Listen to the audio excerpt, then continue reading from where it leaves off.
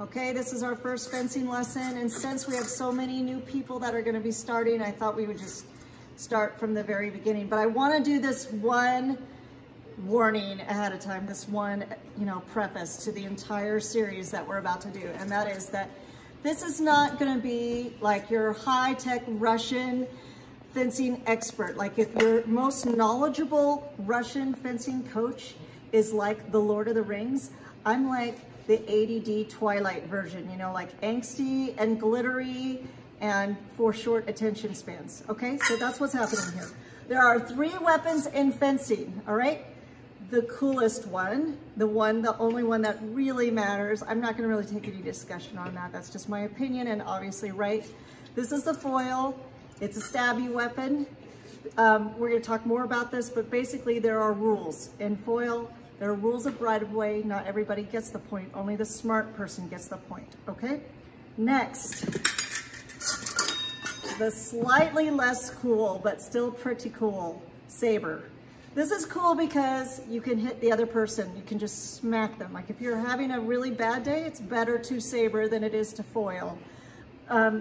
It's way fun and super easy for beginners to start with. So I really like that. Some of you have sabers. Okay, saber has right of way too. We'll talk about it later, okay? And then, oh, wait, let me use this one. And then this is the épée. Basically, this is like street fencing, no rules. Whoever hits first gets the point. If you hit at the same time, you're both dead.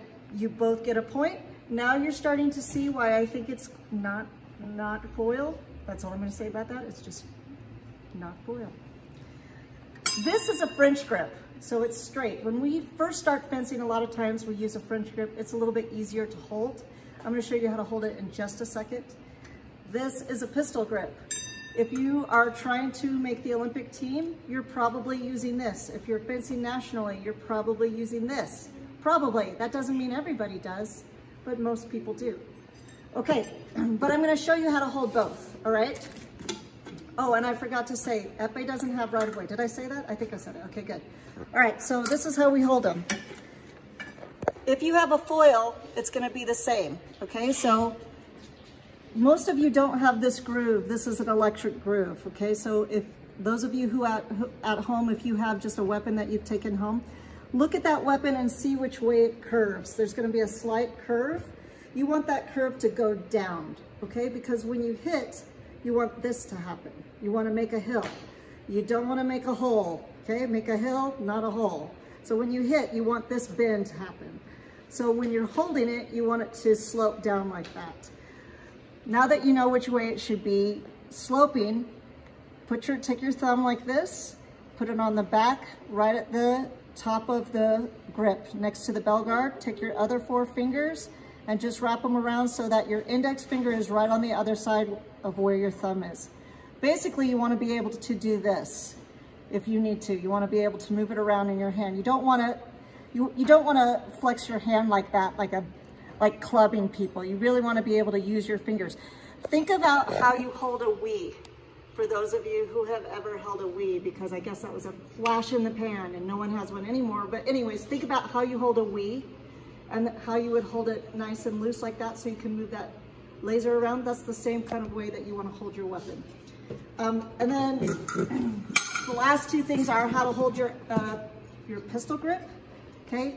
Same idea, take your thumb, put it right there on the back, take your index finger, put it on the other side so that you're pinching the grip, take your other 4 fingers, or your other 3 fingers, and wrap them around like that. So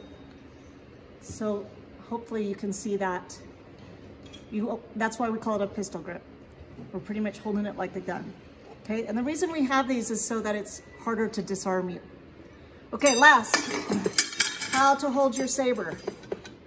Same start, see? Same idea. The only thing you want to be able to do is make sure that as you're cutting with your saber, as you're hitting, you want these fingers here to be able to pull that grip towards the palm of your hand. So when you're starting to learn how to use your saber, make sure you have that movement in your hand. Okay, that's just our very basic beginning first video. We're gonna try to keep them short from here on out. Don't forget, Every lesson I give you is basics, short attention span, general idea. It's up to you to send me questions, put comments so that I know what to answer.